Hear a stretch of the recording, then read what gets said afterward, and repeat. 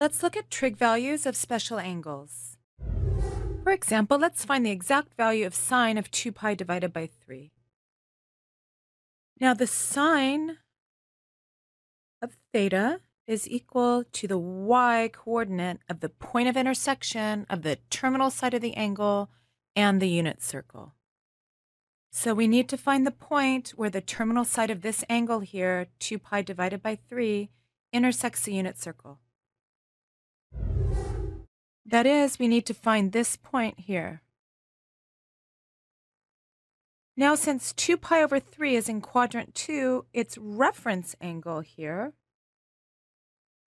is pi minus 2 pi over 3, which is equal to pi over 3, or 60 degrees.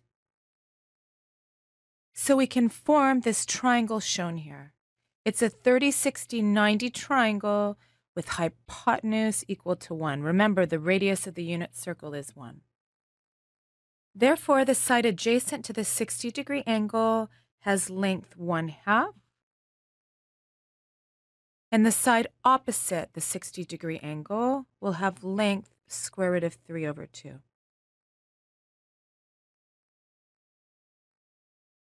And let's recall why this is true. So let's draw an equilateral triangle here with side lengths equal to 1. Now the angles here are 60 degrees.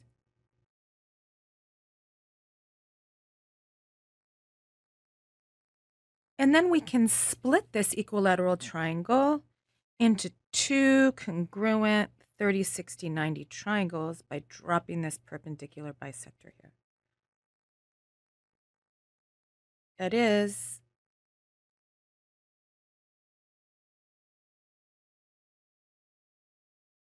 we can form these two triangles here.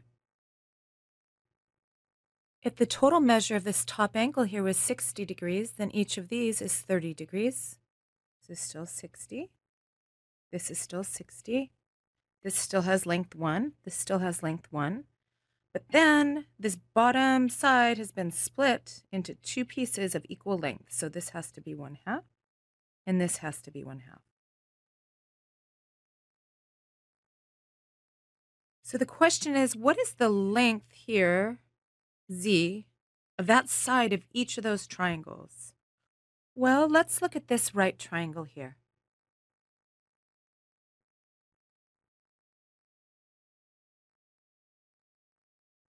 By the Pythagorean theorem, we have that z squared plus 1/2 squared is equal to the hypotenuse squared.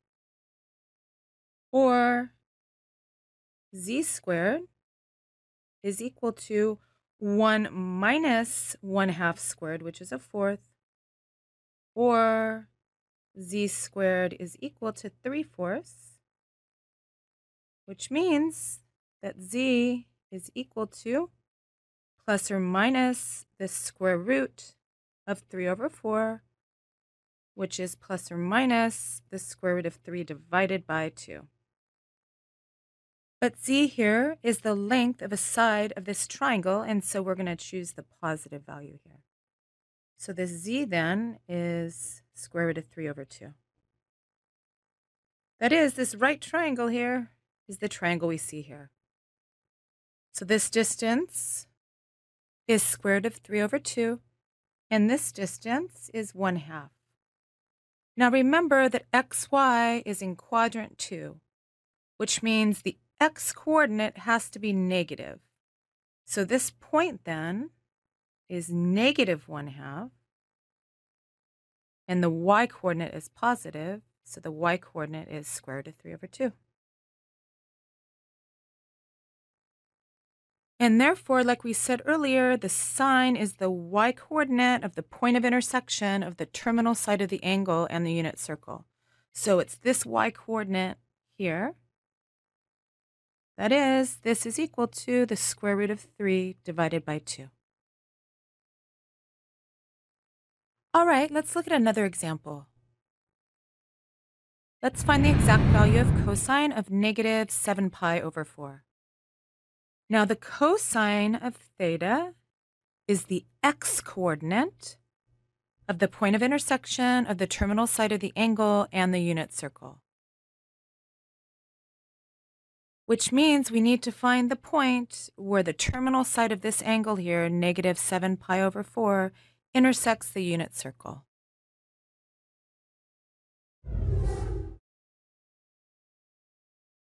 That is, we need to find this point here. And since negative 7 pi over 4 is here in quadrant 1, its reference angle here is 2 pi minus 7 pi over 4, which is pi over 4, or 45 degrees.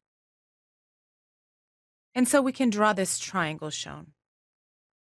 It is a 45, 45, 90 triangle with hypotenuse equal to 1. And therefore, the lengths of the other two sides are both square root of 2 over 2.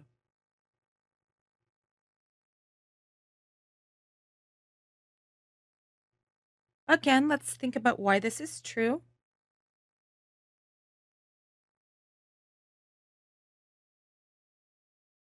If you recall from geometry, when you have a 45, 45, 90 triangle,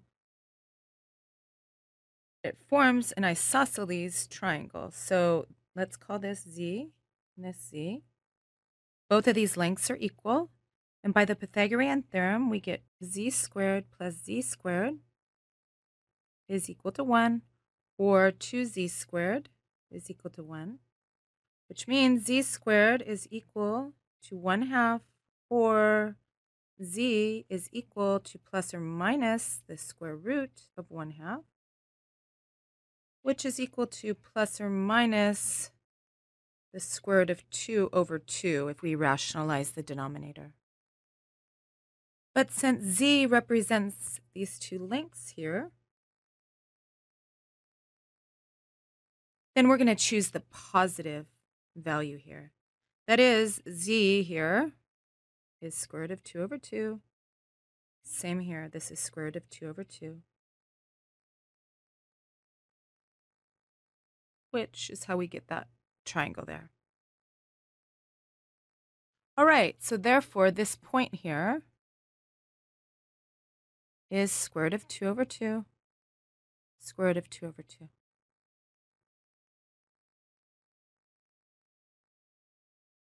And like we said earlier, remember that the cosine of theta is the x-coordinate, the point of intersection of the terminal side of the angle and the unit circle. And that's this point here, so the x-coordinate is here, which would be our answer. This is equal to square root of 2 over 2.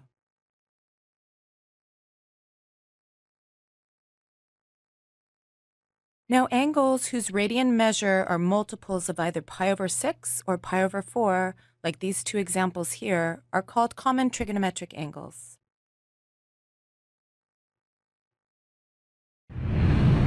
This first circle here shows the multiples of pi over 6.